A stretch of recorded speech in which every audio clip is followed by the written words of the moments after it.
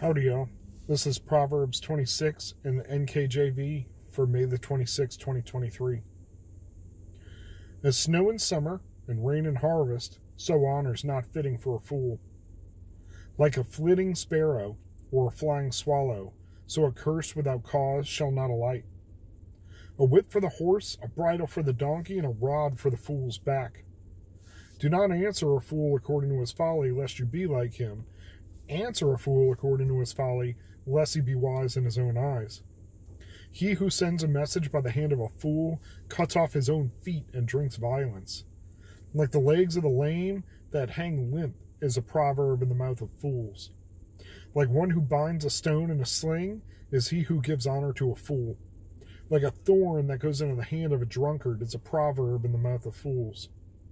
The great God who formed everything gives the fool his hire and the transgressor his wages. As a dog returns to his own vomit, so a fool repeats his folly. Do you see a man wise in his own eyes? There's more hope for a fool than for him. The lazy man says, "There's a lion in the road. A fierce lion is in the streets." As the door turns on its hinges, so does the lazy man on his bed. The lazy man buries his hand to the bowl, and it wearies him to bring it back to his mouth. The lazy man's wiser in his own eyes than 7 men who can answer sensibly. He who passes by and meddles in a quarrel not his own is like one who takes a dog by the ears. Like a madman who throws firebrands, arrows, and death is the man who deceives his neighbor and says, "I was only joking." Where there is no wood, the fire goes out. Where there's no talebearer, strife ceases. As charcoal is to burning coals and wood to a fire, so is a contentious man to kindle strife. The words of a talebearer are like tasty trifles, and they go down into the inmost body. Fervent lips with a wicked heart are like earthenware covered with silver dross.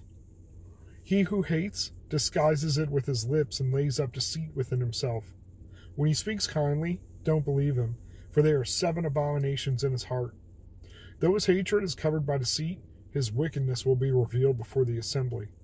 Whoever digs a pit will fall into it. Whoever rolls a stone will have it roll back onto him.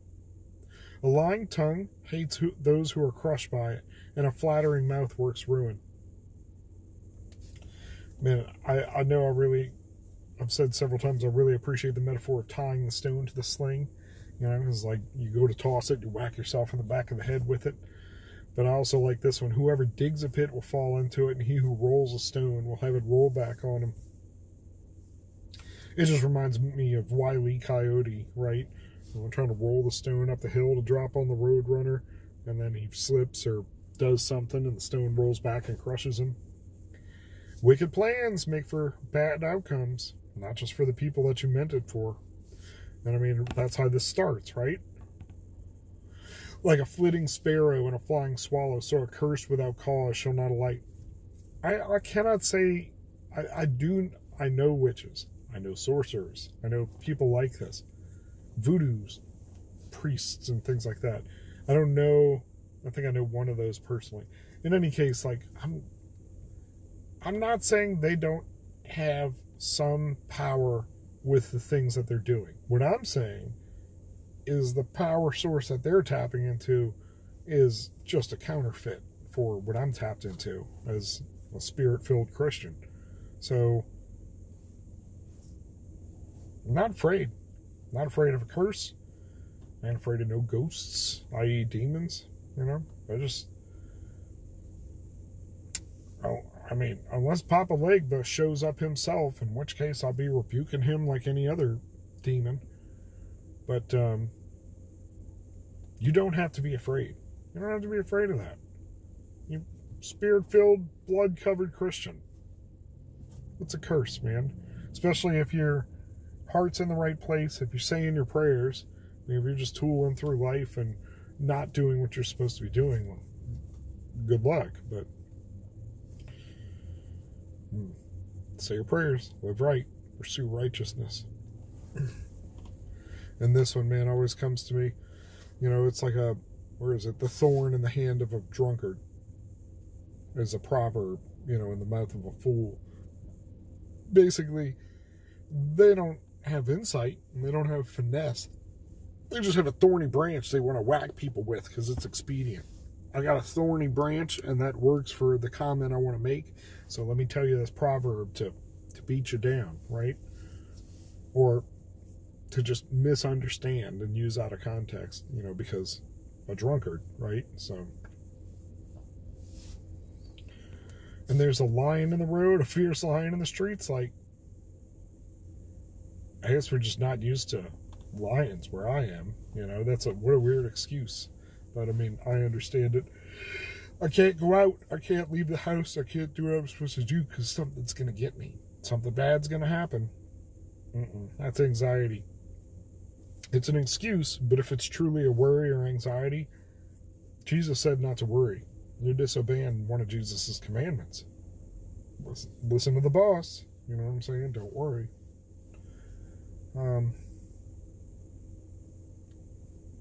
Yeah, who passes by meddles in a quarrel not his own? It's like somebody that takes a dog by the ears. I don't want to do that. That doesn't seems like a way to get bit all kinds of ways. So let's take that advice and stay out of things that are ours. Even if you're eavesdropping or just hear something, stay out of it. At least if it's a quarrel. If it's a comment in passing and you want to add some input, that's on you. Stay out of quarrels. Don't give your input on them. Don't take a side. Oh, man. It's that time of night again. Back's worn out and killing me. Got an MRI on Tuesday, and the doctor already said they don't expect to find anything. So I don't know where that leaves me for my back pain or just anything.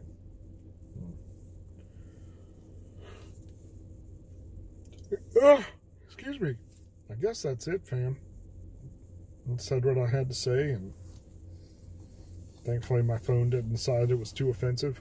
Anybody got a clue? I guess I'm asking this to one viewer maybe. Why?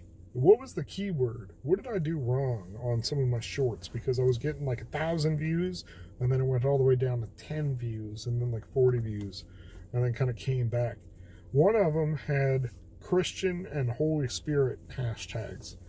And I'm always watching as I'm testing that to see what does what.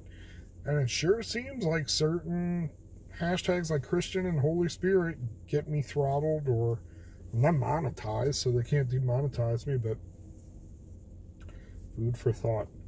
Tell me if you notice it. Oh, I'm going to work for a little bit if I can sustain it. Go with God. Be blessed. Don't roll stones or get crushed by them. Do good for people. Be blessed.